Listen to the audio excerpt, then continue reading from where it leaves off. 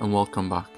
Today we're taking a look at Flamborough Head Heavy Anti-Aircraft Battery, which was part of Operation Diver.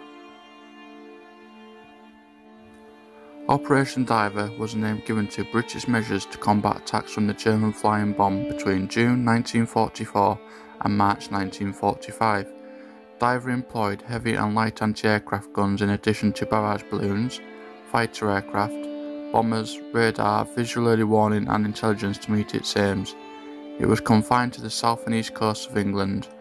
All diver anti-aircraft sites were temporary, ranging from occupation for several months to just 2 days.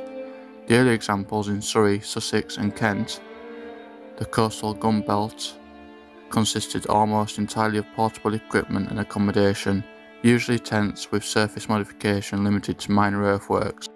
By contrast, the most substantial sites were the later ones, built around the coast from the Thames to Flamborough Head, the so-called diver fringe and diver strip.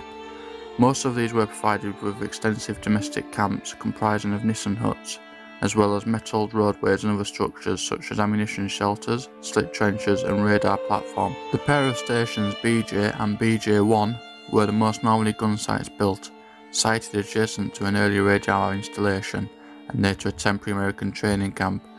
The diver stations were started on the 22nd of January 1945, a large part of the construction work being carried out by refugee Soviet nationals. The northern station BJ1 was operational by the 20th of February and the southern station BJ 4 days later. The diver sites around Bridlington were manned by the 65th Anti-Aircraft Brigade, transferred from the south coast around Southampton, Portsmouth and Brighton. Stations BJ and BJ1 were in control of the 416/173 battery under the command of Major P.F. MacDonald. However, the expected assault never came, and the last air-launched V1 reached Britain on the 14th of January 1945, hitting Hornsey in north-east London. The only action that the Flamborough Head diver site saw was on the 4th of March, when the battery fired on an enemy aircraft. The site was finally abandoned after the order to disband the regiment on the 21st of June 1945.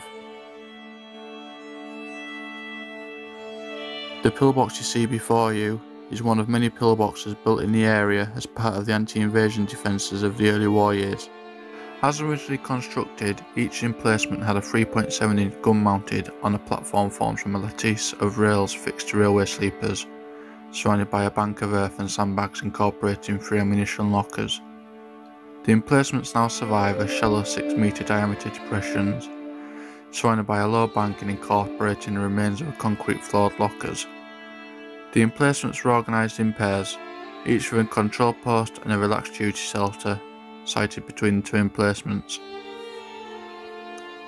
The control posts were sited in narrow east-west slit trenches around 10 metres long, linked by partially concrete-lined cable runs to the emplacements. The relaxed duty shelters were to the rear, immediately on the west side of the trackway.